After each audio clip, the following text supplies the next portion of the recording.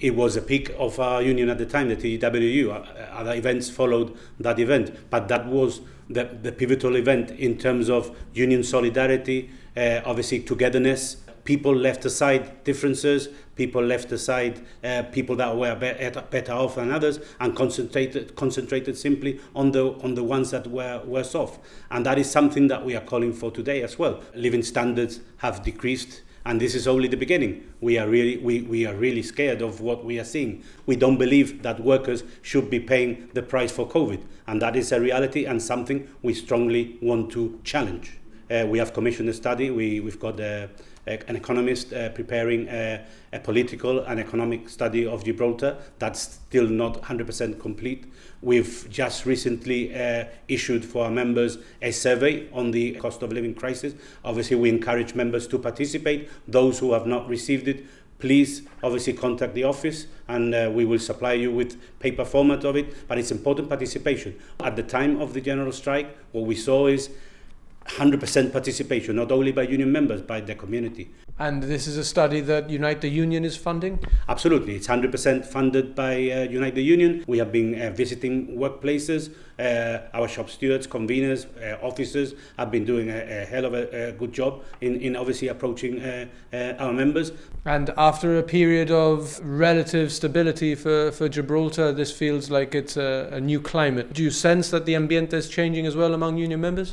Yeah, it is, and it's scary, because some of the stories we are getting in the union, even though we are not at the same level as the UK at the moment, we are not. But I've had these conversations with many of our members, you know what I mean? Some of them are saying, well, you know, I'm more or less okay at the moment, but we don't know what's going to happen in 12 months' time, because what we are getting is that the inflation will continue to rise, and that will put further strain into working people's pocket. I think the time has come. As a society, we need to decide where we want to go. 50 years ago, it was clear that society came together.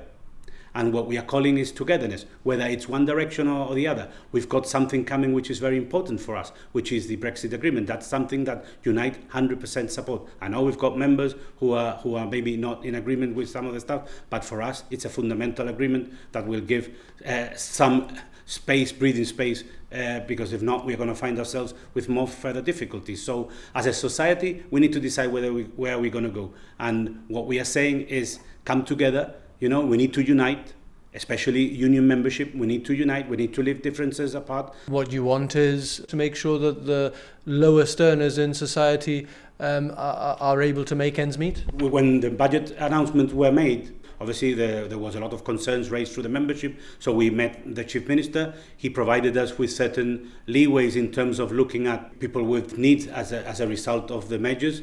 But having gone back to the membership, that is something that the membership does not accept. We welcome it, and it's something we are willing to assist the government with, but it's not enough.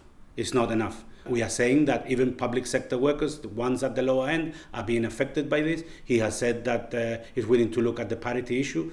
A 40% margin was said at Parliament and in other meetings and publicly. We find through our economic study that we're doing that is not absolutely correct. Yes, there's some people on 40%, but you are sending a wrong signal when you're saying that public sector workers are 40% over and above their counterparts in the UK, which the majority are not.